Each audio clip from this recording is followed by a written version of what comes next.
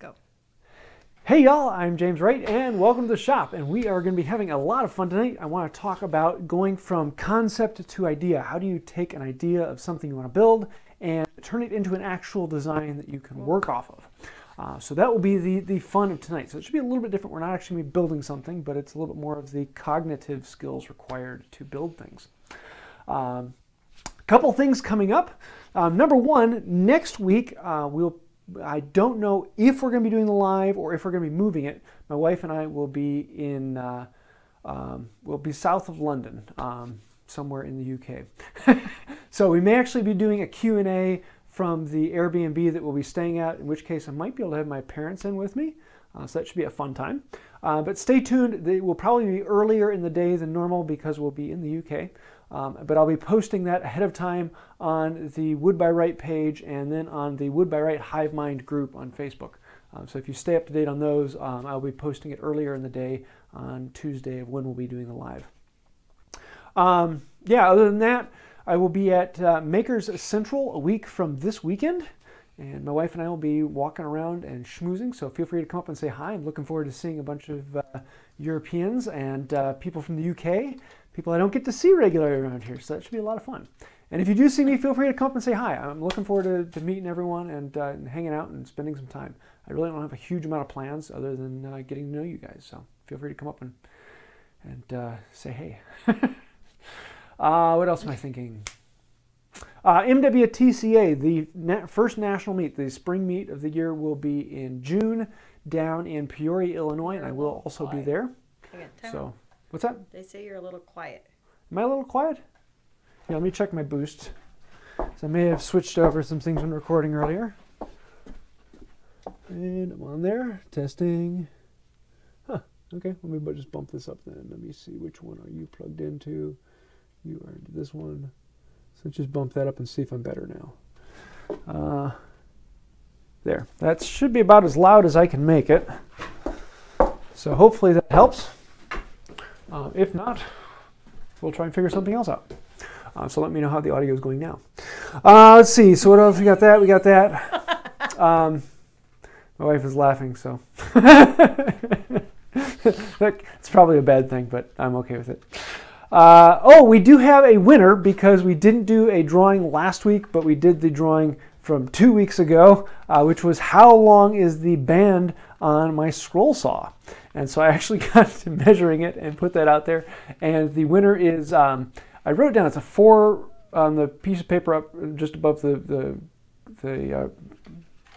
button thing. Yeah, written on the bottom. Kuro? Kuro. Kuro? K-U-R-O. So I sent you a message. If you can send me an email on my inbox, I can get that mailed out to you.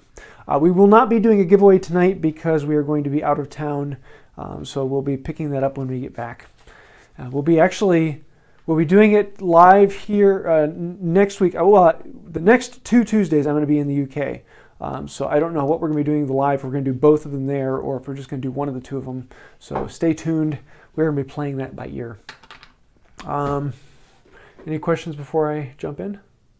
John Lane asks, which is smoother, birch or spruce? Is what? Smoother, birch or spruce? Usually birch. Birch is a pretty smooth wood. It's a really nice wood to work with, especially with hand tools. It's a very creamy wood. Spruce is a little bit stringy in comparison.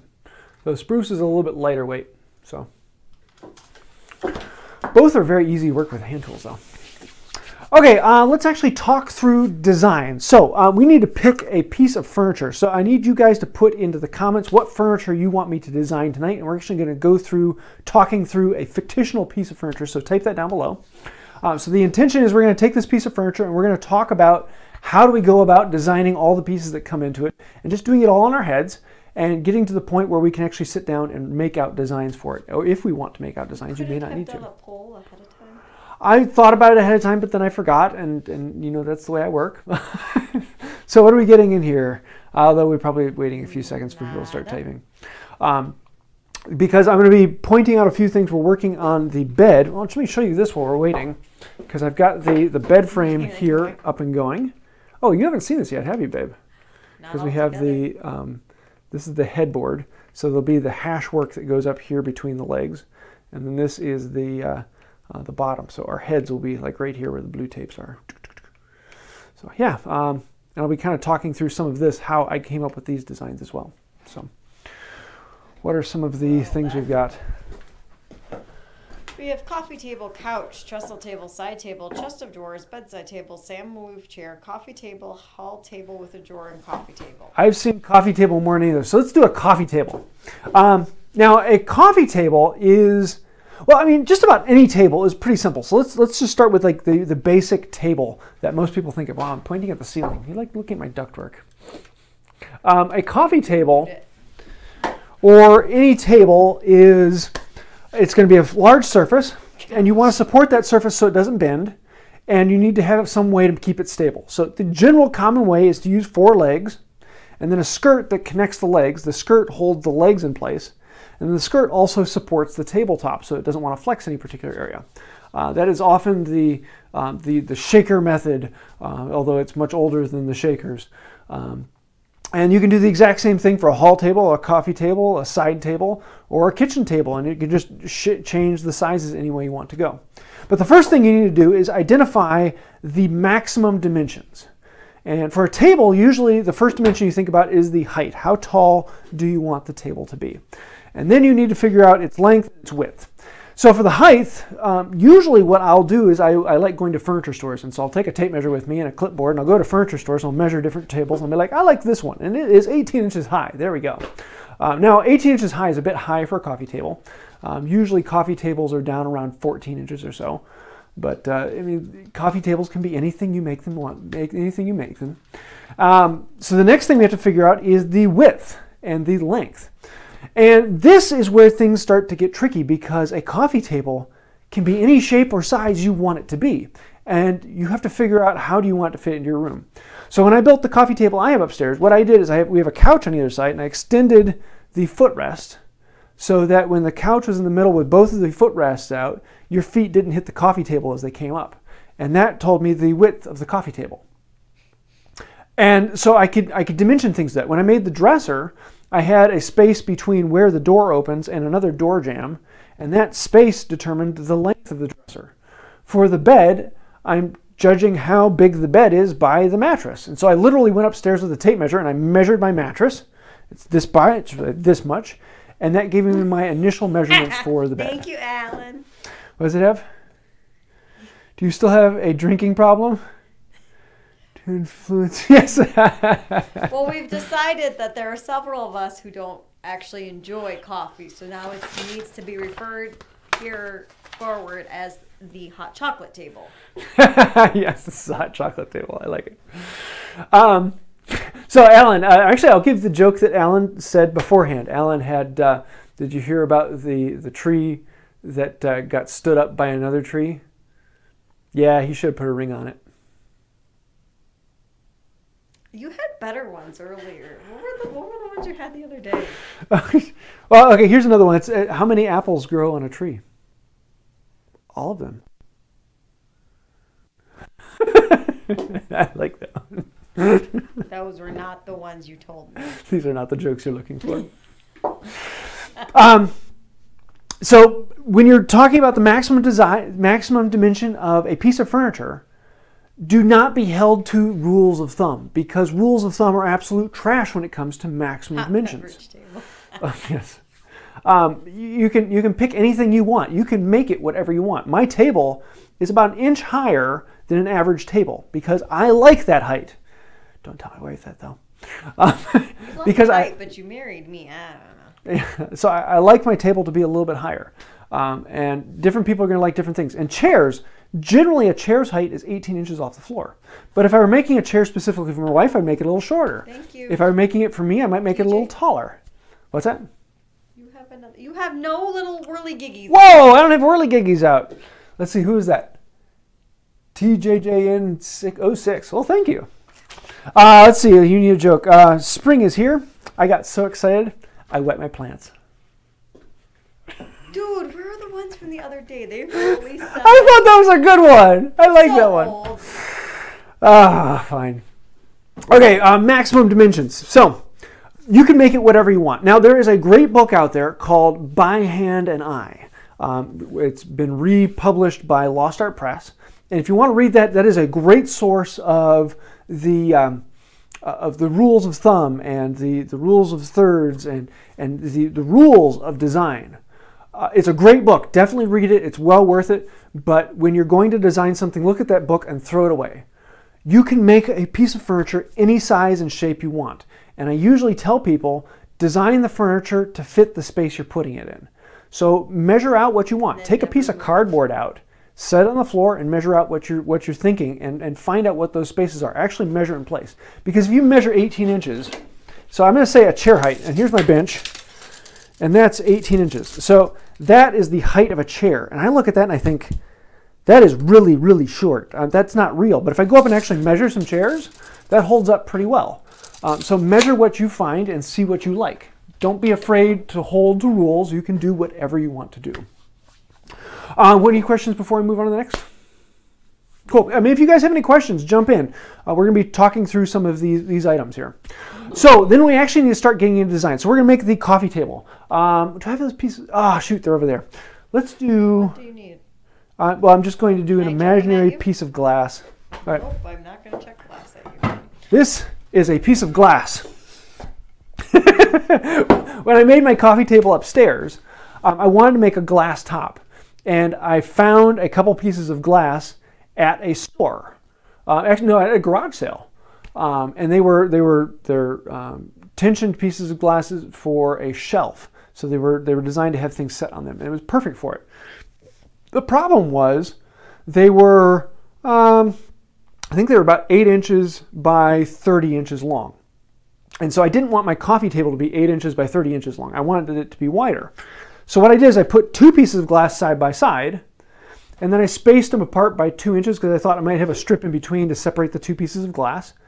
And then I figured there'd be a border running around the outside of about 3.5 inches. And so then the width of my coffee table was 3.5 inches plus the 8 inches of glass plus the 2 inches of spacer plus the 8 inches of glass plus the 3.5 inches of spacer on the other side. And that was my finished dimension. I didn't care what it was as long as it actually fit. And so that's how I figured out the coffee table. Whoa! Wow, we're having fun tonight. What is this? 5 for the table minus... $1 for the joke. Nice. Here we go. Did you hear the rumor about butter? No, don't worry. I'm not going to spread that one. Okay, I kind of like that one. So the top of the coffee table was determined by the glass. By the glass I wanted in the top. And then the rim around the outside of the glass was whatever boards I had sticking around, which were like 3.5 dimensions. They were standard 1x4s, which are 3/4 by 3.5 inches. And so that determined the top of that. Now, when I made the coffee table that I have upstairs, I never measured anything. I never actually measured the glass to see it was 8 inches by 30 inches. It's something around those lengths. I don't know what those dimensions are. I never mentioned them. What I did was I held the glass up against the board, and I marked one side and I marked the other side, and I used the reality of the glass to mark the board. Most people, when they're trying to figure out sizes, they measure the glass, and then they take the tape measure over and they measure the board. Well, the problem is every time you move from one item to another, you add compounding errors into it. And so if you can skip the tape measure, you can be even more accurate in your measurements. So that's another reason why I say reality is far better. When I made the dresser, I literally took a stick. I had like a 7-foot long stick upstairs. And I opened the door so I knew where the starting point of the dresser would be. And then I held the stick up from there across, and I made a mark on the stick where it ran into the door jamb on the other side. And that stick was my measurement. That was the reality. So my dresser was going to be that long. And when I made the top for it, I cut it to that. And so usually whenever you're making a coffee table or something of that nature, your top dimension is the dimension you build everything off of. So we've got our top, which is, we're going to say randomly, we need it to be 30 inches by 24 inches. Fairly common coffee table. So that's easy enough to cut the simple top. The top is going to be cut that long and that wide. And then we need to figure out how long do we make the legs. Well, if we're going to make the legs 24 inches or whatever size we chose, then we just say the leg is going to be X long minus the thickness of the top. And so literally you could put the leg on there, make a mark at how high you want the table, then put the thickness of the top on there and make a mark underneath that, and you have a precise length of that leg. You never even have to measure it. You can just figure that out by reality. And so that we can then take it piece by piece by piece by piece. And so usually for a coffee table, I'm going to build the top, and then you need to figure out how long do you want your stretchers to be. Well, you flip the top upside down, you put it on the bench, you stand your legs on there, and then you can put your stretcher on there and make a mark between the legs, wherever the legs happen to be. And one stretcher is always going to equal the other stretcher. And so whatever that one is, you just take that stretcher, you make it over the other one, and you cut both at the same time in the same place. And that way the two stretchers are the exact same length. And you can take things step by step by step through that. So if you want to make a drawer, you have your stretchers connected to your legs, which are on your tabletop. Well, then you cut out a hole in one of the stretchers and you put in your drawer. And you can take things from the big shape down to smaller and smaller and smaller pieces and work everything off of the reality you have. So when I made the dresser, I had the length of the dresser, that stick that was important. The depth of the dresser, I wanted to make 18 inches because it was a nice round number, so I just made it 18 inches. And the height of the dresser was this, or actually it was like that. So I found something, I thought this would be a comfortable height for a dresser, and I made that the height. And then I need to lay out where do the drawers go in it. Well, it's just a simple thing. I want my bottom stretcher to be 1.5 inches off the ground, and then my stretcher is 4 inches. And then I want 4 drawers between there and the top. So I've subtracted the space in the bottom, I've subtracted the stretcher, I've subtracted the thickness of the top, and I have a certain amount of difference between those. Well, I want a 3/4 inch spacer in between each of the drawers. So if I want 4 rows of drawers, that means 3 3/4 inch spacers. So I'll subtract that thickness out of there. And then I'll be left with whatever's left, and I just divide that by 4. And whatever that is now the height of all my dressers. My drawers. And so you can break things down step by step by step. And people like to really overthink this and think about the specifics of how that all goes. But if you think about it from the largest piece and then start breaking things down into their smaller components and take it step by step and just work through it. And at some point you're going to run into something like, I can't figure out this item until I get that item figured out. Like, for instance, I wanted to find out how deep the drawers need to be. So the drawers need to slide into the dresser, or in this case, we're going to have a coffee table. So the drawer needs to slide in through the skirt of the coffee table into the coffee table itself. Well, how deep can that drawer be? Well, that drawer is determined by how close together the stretchers are. Well, I don't really have a specific of how close the stretchers are until I've measured the stretchers on the 2 ends. And then those stretchers determine how far apart the legs are. Well, the stretchers can still move in and out on the legs, so I have to pick a particular distance that those connect on the legs. And I can't pick the drawer depth until I put the stretchers in place. And so at some point, you just have to make a random guess if I want it to be here. And you can work off of that. So I'm going to say the stretchers need to be recessed 1/4 inch on the face of the leg. And I'll recess it on the back 1/4 inch. And so then I'll have the thickness of the skirt, and then we have the distance in between that. That's my drawer size. And so for me, that's really not a problem because I can do that in my brain. This is just the way I've done things. I've been designing things since I was 5. And so I can come up with all those measurements and chop them all out in my brain. But for most people, you're going to want to grab a piece of paper and start sketching it out. So I wanted to show you some of the basics that I often do on this. Oop, wrong one. When figuring these dimensions out. Because most of the time, whenever you're figuring out how big something should be, it is a process of elimination. So let's use that. Oop, 1, 2, that one. Whoa. So. Oh, hang on. You got to focus. Yeah, I haven't gone there yet. Okay. I got to get something to focus on. There we go. So let's use this coffee table here, and we want to figure out how deep our drawer needs to be. So our coffee table is 24 inches deep. I'm going to be upside down. Let me do it this way. 24 inches.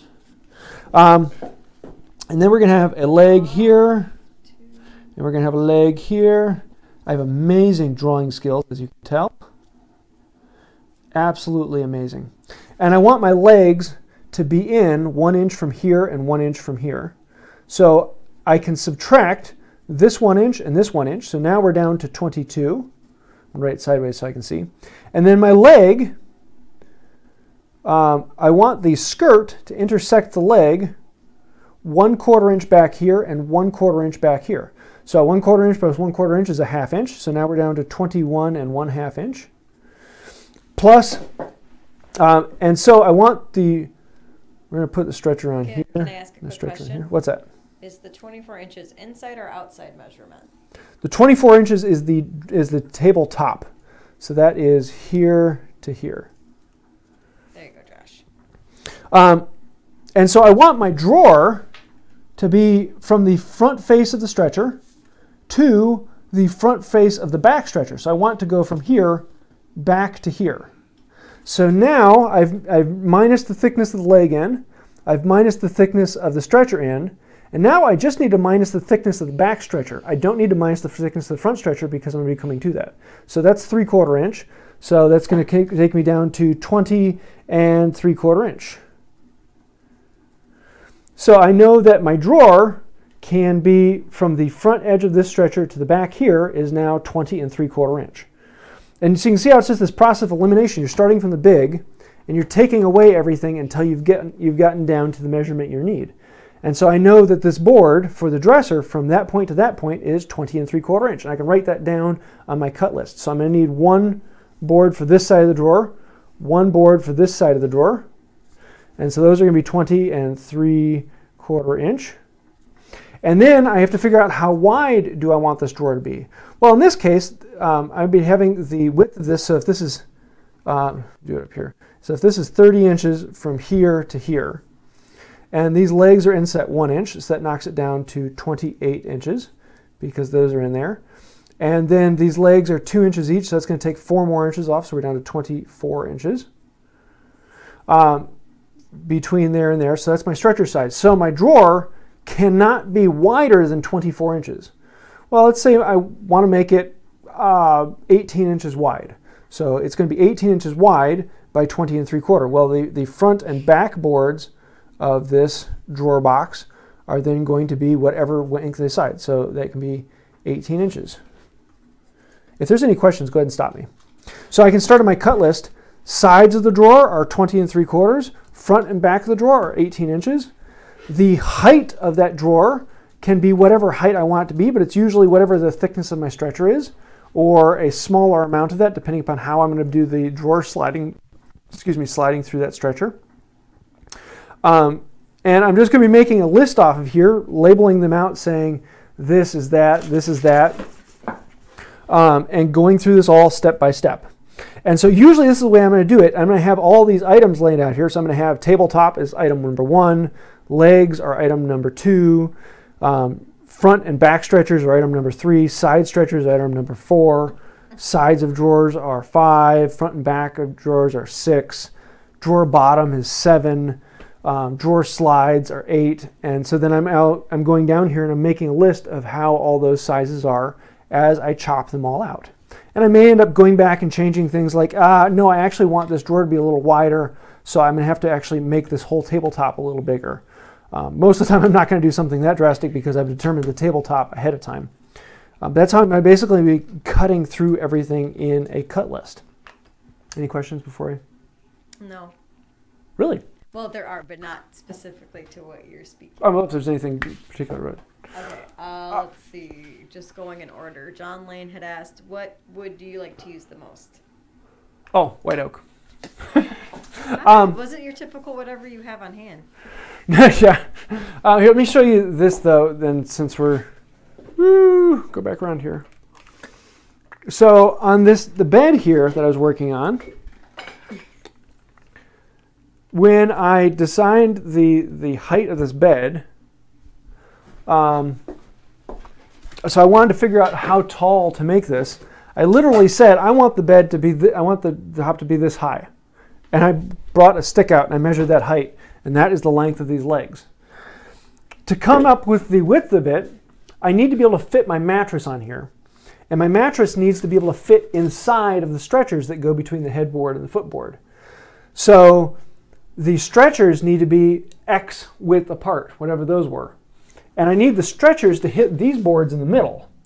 So if this is 4 inches wide, or actually I think these are 4 inch wide.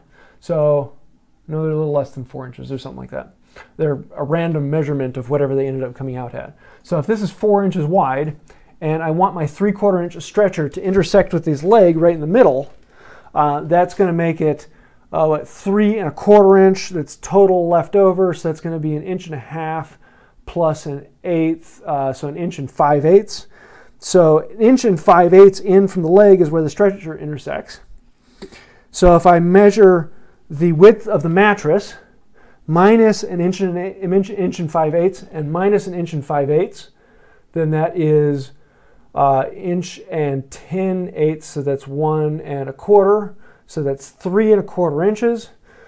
So the width of the mattress minus 3 1/4 inches gives me the length of the stretcher from this shoulder to that shoulder. And then, because I want through tenons, I have to extend the length of that by the thickness of my leg plus 1/4 inch sticking out the other side. And so I'm just taking it the exact same way through this whole thing.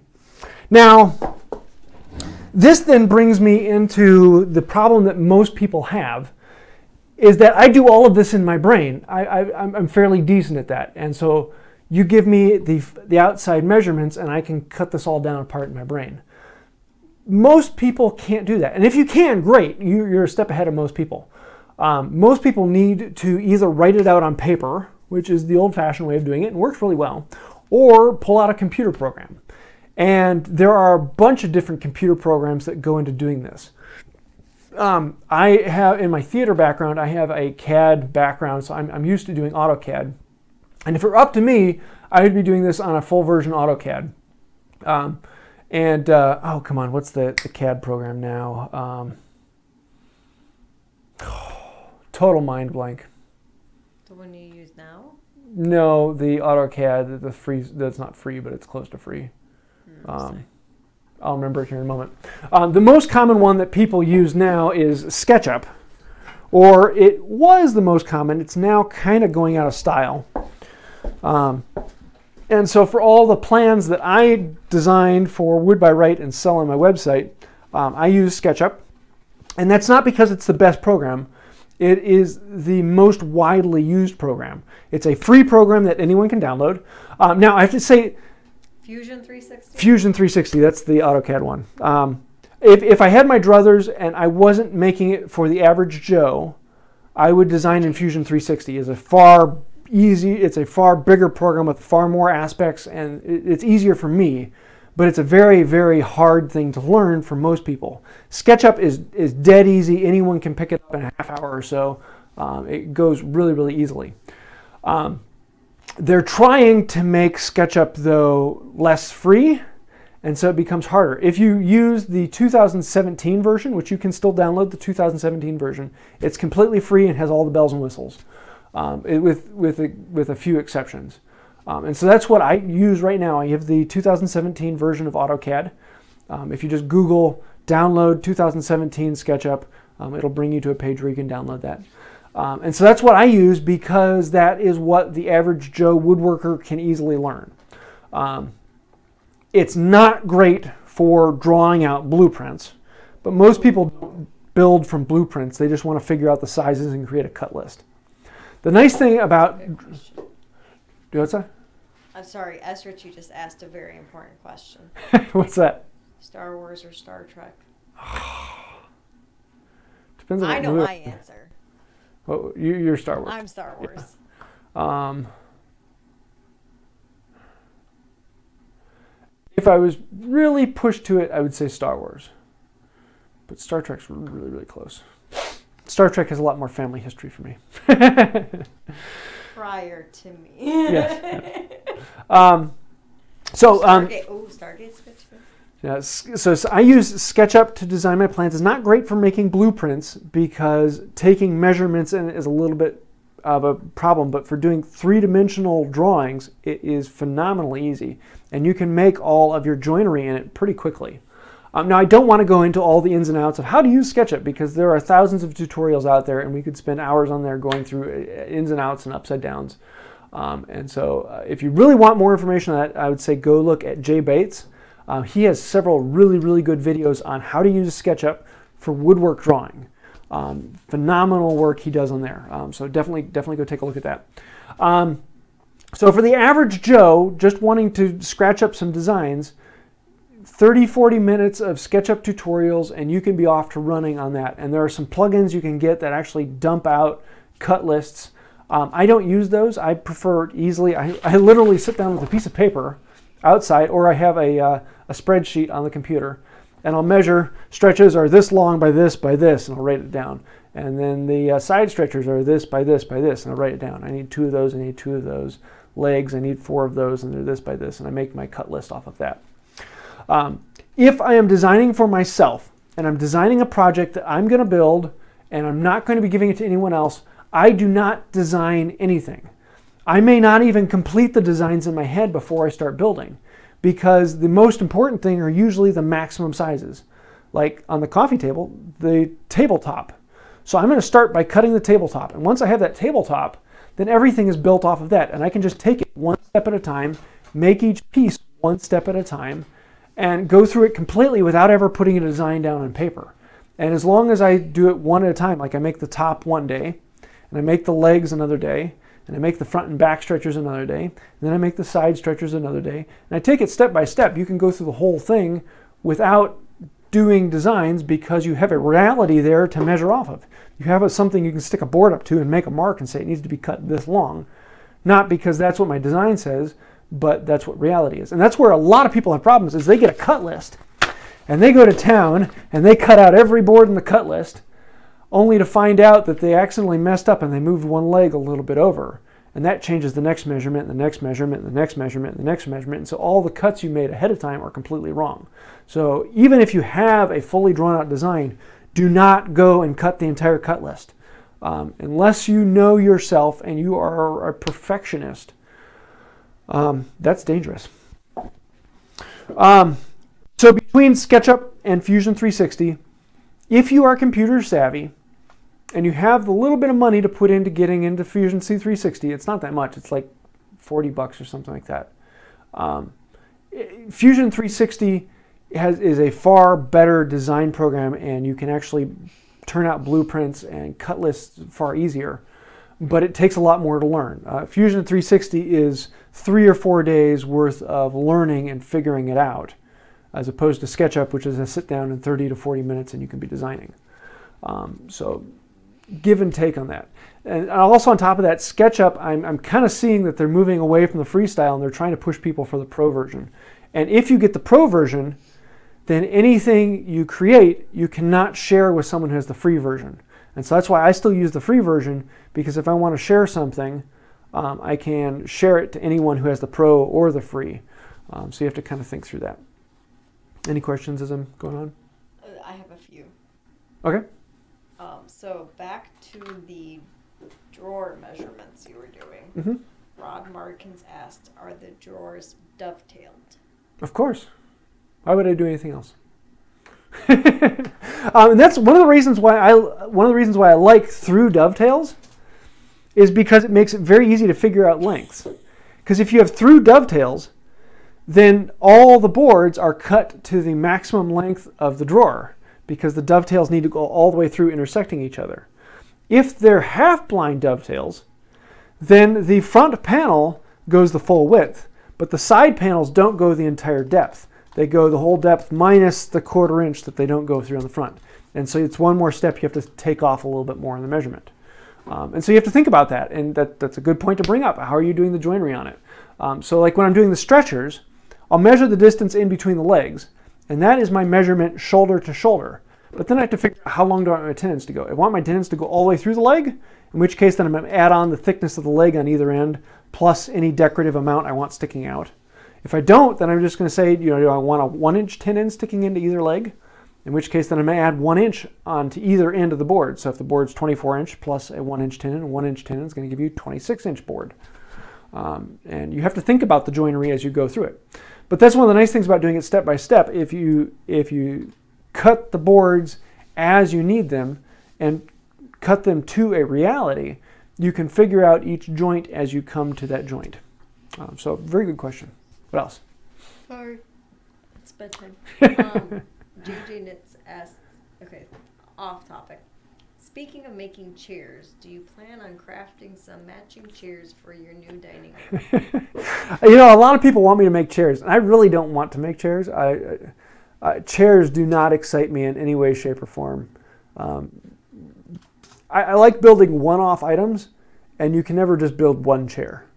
Now, I have thought about, we really like the idea of mismatched chairs and making like a dozen different chairs and a dozen different styles. No.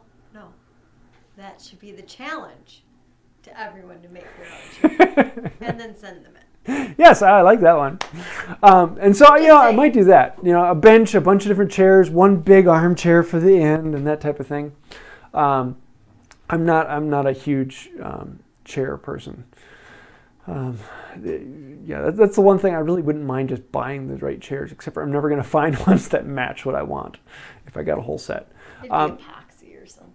I do. I mean, I have to say, this is one of those projects that's running around in the back of my brain. And I've got a whole bunch of projects that are back there. And every now and then I'm walking by something. This is one of the reasons why I'm really looking forward to going to London, is a lot of the historical things and old buildings with architectural details.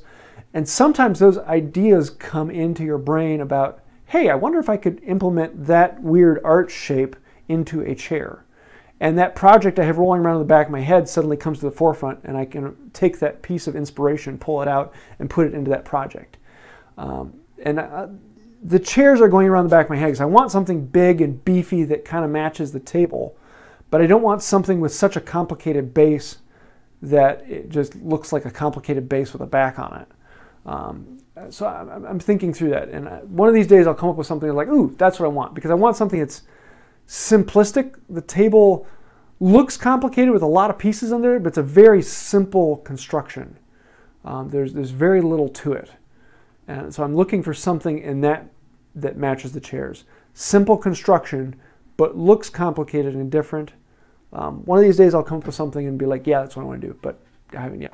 I'm probably going to be building a bench. That'll probably be the next thing after the bed, is building a bench that then fits along one side for the kids to all sit at. But the bench will be a trestle design that matches the table. So it'll be a very similar construction.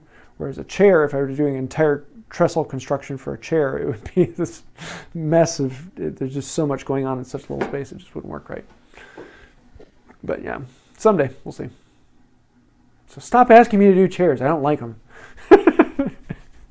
Although I do want to do a Windsor rocker sometime, like an ultra lightweight, ultra thin rail, all riven rod Windsor rocker. I think that would be a fun one, but that's down the roadways. What else? He hasn't decided he wants those tools yet. Once I build my outdoor shop. Let's see. Michael Heemstra asked, when designing a project, how do you figure out how thick your wood needs for it to be strong enough? Specifically, I am designing a shoe rack with a bench on top. How do I determine the thickness of the top? That is a very good question that when you're first getting into it can be very confusing. The best answer is you don't really know until you've experienced it. And most of the time, people way overbuild things. Wood is an incredibly strong surface, and you can do a lot with very little. For like a bench top, if you have a stretcher front and back that is like 2 inches thick, just a small 2-inch by 3/4 inch stretcher, then you can make a top that's 4 foot long, that's only 3/4 inch thick, and you can sit on that all you want, and it wouldn't be any problem at all. For most hardwoods, I don't know if I'd want to do that with like a 1x2 pine. Probably wouldn't do it, but a 1x2 oak, yeah, no problem. And that's really one of those things you've got to experiment and play with it. One of the best ways to get to know that is Google image search. Whenever I'm getting ideas and I'm designing something, Google image search is phenomenal. So when I was working on the bed, I went onto Google Image and I searched mission style bed frame, and I pulled up a half dozen pictures and saved them to a file. And then I searched green and green bed frame, and then I searched arts and craft bed frame, and then I searched what's the other one? Mission green and green craftsman bed frame. And so I pulled up probably like 20 or 30 pictures of beds that I liked, and I pulled little elements from them. Well, not only am I pulling elements from them, but I'm also pulling construction items. So I'm seeing how thick did they make this. And in some designs, thickness and beefiness are part of the design. Like my table upstairs is way stronger than it needs to be. That base could hold a top that is 400 times heavier. It is incredibly strong. And it's really thick and beefy, but that thick and beefy is part of the design. It's part of the aesthetic. I could make it much, much thinner and give me still a really nice solid top. So sometimes you want that thick and beefy look, and it's way overbuilt. But for something where you're trying to be minimalistic and making things as small as possible, I like looking at modern designs. So type in modern shoe bench or modern wooden shoe bench. And you'll come up with all these really thin designs, and you can see how thin can people actually still make something and make it structurally supportive. When you're thinking about strength, sometimes that goes into wood choice. So if I use a hickory, which is a very flexible but very sturdy wood, I can build very thin things out of hickory. Whereas if I were trying to build the same item out of pine, I'd have to make it much bigger so that the pine would support it. So going and looking on Google Images gives you a lot of good ideas about what have other people done. But the best thing is just to experiment and play with things. If you don't know how strong a board is, well, cut a board to that size and put some weight on it and see if it breaks. And learn about it. Does it deflect much? Is it deflecting too much? It's fine for one person sitting on it, but is it fine for 4 people sitting on it? Or is it fine with one person sitting in the middle and then someone else comes over and crashes on their lap? Which that happens in my house. We have 3 kids, and is it designed to be able to take that? You don't know until you've actually tested it. So take a stick out and make it a certain thickness and see if it deflects. And that might give you a good idea about how big it needs to be. Test it by borrowing a child and having them. Yes. Have them jump up and down on it. So I hope that gives you some ideas. What's next? Samwise asked earlier, I can find plenty of tutorials on using the paid versions of SketchUp. Can't afford the $120 a year for a tool I'll only use a few times a year. Are there any good tutorials for the free version? Yes. Well, yeah. The J Bates, those are all the free version. If you go back to the 2017 version, that is the free version. That is the paid version. It's just missing a few bells and whistles. It does exactly the same. It just doesn't have the DXF printouts and some of the other extras that go into layout. And so you can use those on the old 2017 version. But yeah, Jay Bates, his tutorials are phenomenal. So definitely go take a look at that. All right. And then John Lane earlier asked, do you use Quizlet? Quizlet? I do not know what Quizlet is. Send me a link. I'll make a look at it. I've used most of the high-end CAD programs, SolidWorks, Vectorworks, the CAD, several different CAD programs. What's the word I'm looking for? Autodesk programs. I don't get as much into the cheap free ones, as that hasn't been my background as much. All right, Josh, Babin, sorry. Great info on laying out designs, James, but what about creating your own style rather than how we all seem to constantly be rehashing Shaker, Queen Anne, Modern, etc.? Honestly, there is no such thing as a new style. Every style is a compilation of other styles with a slight personal twist on it. And you're never going to come up with your style until you've hashed out other people's styles for a long time. Like we think of green and green as a really cool specific style, but it is craftsman or mission style with cloud lifts, and the through tenons are designed more, and then they put in fake through tenons for an artistic item. It's not too much more than that they've taken their own things in that. I've started to get into a little bit of my own design with through dovetails, the show dovetails, and some of those intricacies. I'm starting to get designs that I'm feeling that those are me, but still those are just jumps off of Mission Style and Craftsman and Green and other things that have influenced me. And you won't come to your own design until you have hashed through other people's designs. Do not, and I repeat this over and over again, do not design something that you're trying to be different. That is a way to run into problems. Some of the most intriguing designs I've seen out there are when someone takes something and then they add a little bit more to it. That they're thinking, I'm going to do this modern interpretation, but I'm going to add a rock to it. And then they do a little bit of carving in the rock, and then they make the fluid of that rock coming off. And so they're taking something that's already there, and step by step by step by step, they're moving away from it. And every step in between is going to have 3 or 4 pieces of furniture that are made in that particular influence. And the next step has 3 or 4 more pieces where they're hashing through it, and they're playing through what they like and what they don't like, until eventually they come to something that's so far away from the original that it seems like a really new thing. But if you see the whole evolution of all the steps that have come into it, you'll see that it's really just an expression of how someone has grown over time. And you're not going to be able to immediately jump into and say, I want to make my own design and make something completely new. It's something that has to be built off of the experience of playing with other designs and getting inspiration for different things and seeing, can I take this idea and mix them together? And most of the time you're going to mix them together and you're like, it's okay.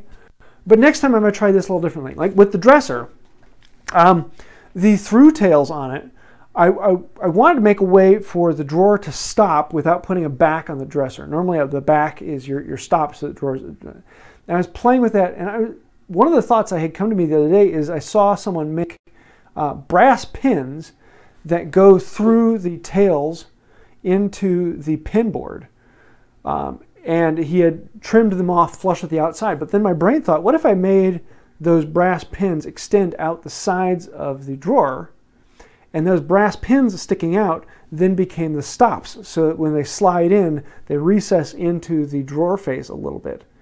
And that's something that's rolling around the back of my brain. One of these days I'm actually going to experiment it. It may work out great, it may not. It may be something that I implement into my future projects, and that's another way that my design will slowly change over time. So do not try and make something new. Hash on what other people have done and change little bits here and there, and eventually you'll come around to your own design and your own style. But don't try and say, I'm doing something new, because it never turns out right. And that's where you run into problems. What? Oh, Alan asked, well, he knows that you'll be looking at molding for chair ideas. He wanted to know what I'm looking forward to doing or seeing in London. We're doing some fun things. Yeah, the first day we're there, we're going to be going down to the HMS Victory, and I'm really looking forward to seeing that and seeing the hand-hewn beams and the boat construction. I'm really looking forward to seeing that, because there's always an amazing amount of inspiration that goes into seeing timber framing. I like the idea of timber framing and downsizing it just a little bit and making furniture that way. That's an aesthetic that I really like. That was my question, not yours. Sorry. What's your answer then? My tops have to be British Museum, Globe Theatre. Florence Nightingale. I'm getting there. Yours, I have to go to the Florence Nightingale. That's just like Mecca. Let's see. What else is there that we're going? Well, we're going to go to West End and see Phantom. Anyways, we did that on our honeymoon in New York, so I'm excited about that. What else are we doing? Westminster. We'll go to A&V, or V&A. Oh, the Victoria and Albert Museum. Mm-hmm. Yeah, we're kind of history nerds. Yeah, and I love going to old architecture and just walking around old buildings.